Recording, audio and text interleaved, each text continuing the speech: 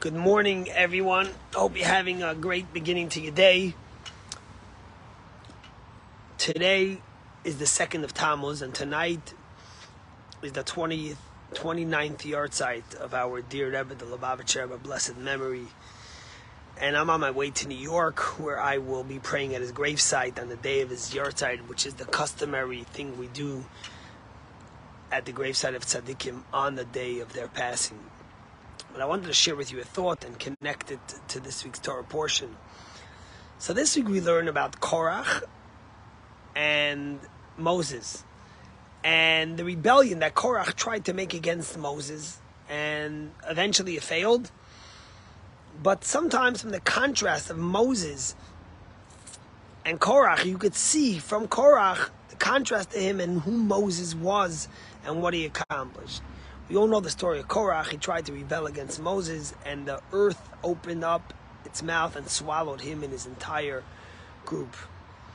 But when you read the verse, the Torah tells us that the earth opened up and it swallowed Korach and all their houses. Korach and his men and all their houses. And the question is, they lived in the desert. In the desert, no one has a house. So what does it mean it swallowed Korach and his men and all their houses? And the Ibn Ezra, the great Ibn Ezra, one of the commentaries says a beautiful interpretation. It says that what the Torah is telling us is that not only was Korach swallowed, but his entire household, which means his reputation and the legacy he would leave, and the reputation he would leave after he passed on. You know, there's two homes we build. There's the physical home we build, and then there's the legacy we build, and the reputation we build through the actions and deeds we do. And Korach, through his rebellion against Moses and God, not only did his physical body pass away, but his reputation, his legacy, the person he would become, and the memory that he would have was also gone. You know, tonight is the Rebbe's Yartzeit. And the Rebbe, coming out of the Holocaust, where the Jewish community was decimated, Chabad itself was decimated, the Rebbe revolutionized Judaism and brought so much hope and so much possibility and opportunity to Jews all over the world. You won't find a Jew anywhere in the world that hasn't been impacted by Chabad. If it was for 5 minutes when they want a trip to Thailand, or when they were in China, or when they were in the islands, or in their own community, but if on campus, you won't find a Jew that hasn't been impacted by the Rebbe.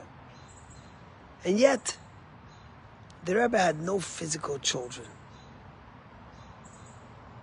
But the Rebbe always said that all these people who are impacted and touched by the Rebbe's life, those are his children.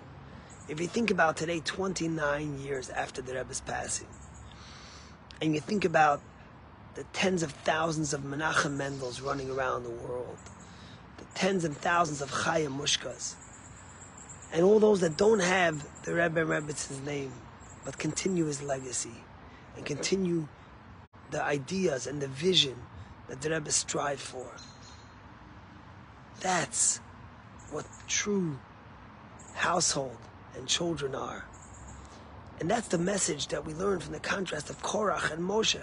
Korach was swallowed up in the earth. V'eskol bateim, all their houses. No one ever heard about his family and their impact anymore. But yet you look at Moshe, you look at the Rebbe, you look at great leaders, and their legacy continues. You know the famous story about Eddie Jackson, who was a dear friend of Harry Truman, and who, through his haberdash business, and he went countless times to persuade Harry Truman to vote for the state of Israel. And the story goes that when Eddie Jacobson was dying, and he was on his deathbed, he turned to his daughter and he said, "I'm so sorry.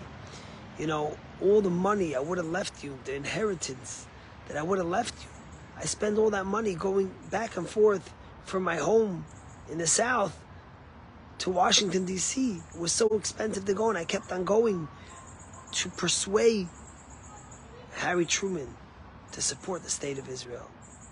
And now I have no money to leave you. And his daughter looked at him and says, Daddy, you might not be leaving us an inheritance, but you're leaving us a legacy. You might not be leaving us a physical home, but you're leaving us a reputation. You're leaving us a character of nobility, of kindness, of caring for his people. That's the story of the Rebbe. I had the merit as a little child, and I'll continue about this tomorrow on the actual Yartzeit, of growing up at the Rebbe's feet and watching the Rebbe's love and commitment and kindness and care for every human being. That's the legacy the Rebbe lives, and that lives on forever through his children that he left sprinkled around the world, 5,000 couples, and each of their people that they impact. We continue that legacy. Let's remember that our reputation and our deeds and our impact is what we truly leave to this world. Have a great day.